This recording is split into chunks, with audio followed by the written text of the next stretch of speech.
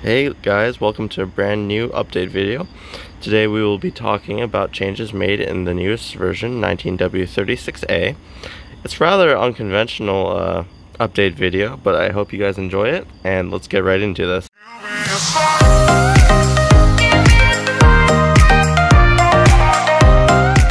Okay guys, let me explain what's going on right now. So basically I'm trying to record this video and I realized that if I tried to actually show off some of the features in the emulator, I would have to be doing that at a place where I would have a better network connection.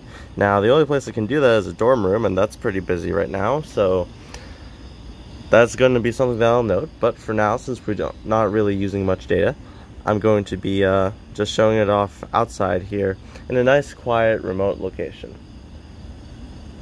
So let's get started. The majority of today's features are mainly just made to the networking client. So it's not really a networking client yet. It's actually, we've ported a bunch of libraries, fixed a bunch of little things here and there, and we'll be discussing some of the multiplayer aspects of the game. So the newest thing, of course, is now that when you hit on multiplayer, you'll see your PSP goes to go ahead and connect to a network connection. So for my testing with servers and stuff like that, I'll be using this testing network, but for now I'll just connect to my phone. So you have the full network connection dialog, which is now inside of the actual game client, and as soon as you connect to a network, and as soon as that is successful, you will be granted the ability to enter your username.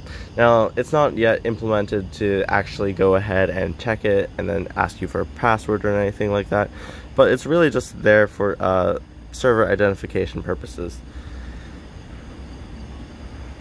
So you can type in whatever. It doesn't actually care about your result right now, and you hit start to get out. So that's the biggest feature that you can see right now.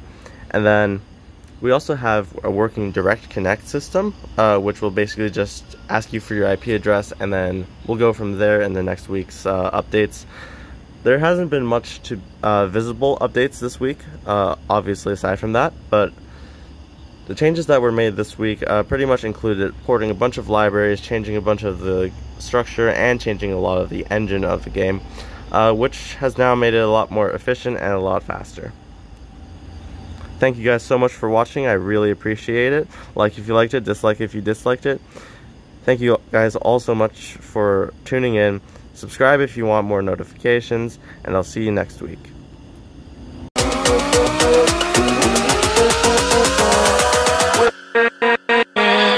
With